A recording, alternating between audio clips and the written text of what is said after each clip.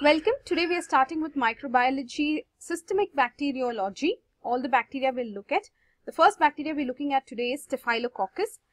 This is the nutrient agar. You will have yellow, golden yellow pigmentation from Staphylococcus, right?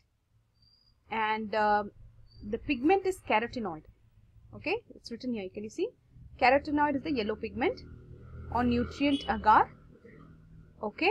You can learn all these colony shapes and all that. You might need it. Circular, smooth, convex, opaque, 2 to 4 millimeter in diameter, etc.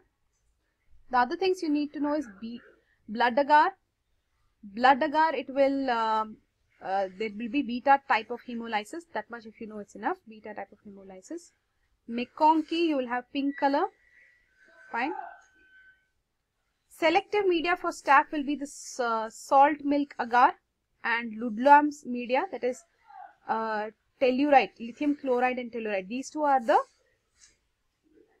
selective media for staph aureus. Please now everybody wake up and tell me the two selective media for staph aureus. Salt milk agar and Ludlam's media, that is lithium chloride and tellurite, that is Ludlam's media. Okay. The salt milk agar will have NaCl. I am writing here.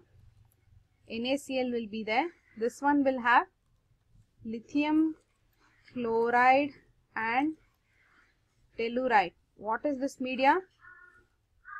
Ludlam medium. Fine. One more you should know, that is mannitol salt agar.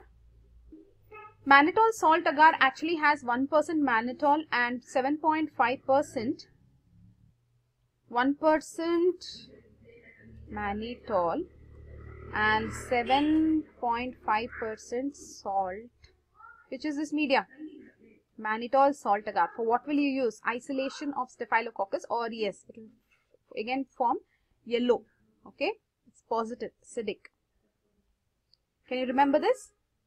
However, Staphylococcus epidermidis will cause red color pigmentation. It will be negative. Okay. So, we can use this media, mannitol salt agar, to differentiate between Staphylococcus aureus and Staphylococcus epidermidis. Correct? So, just revise the all the main culture media. Nutrient agar, yellow color pigmentation because of carotenoid. Then you have and in blood agar, you will have beta hemolysis. The selective media that you should know, salt milk agar, Ludlam media. And to differentiate Staphylococcus aureus and Staphylococcus epidermidis, you can use mannitol salt agar. This is for isolation of Staphylococcus aureus only. Okay.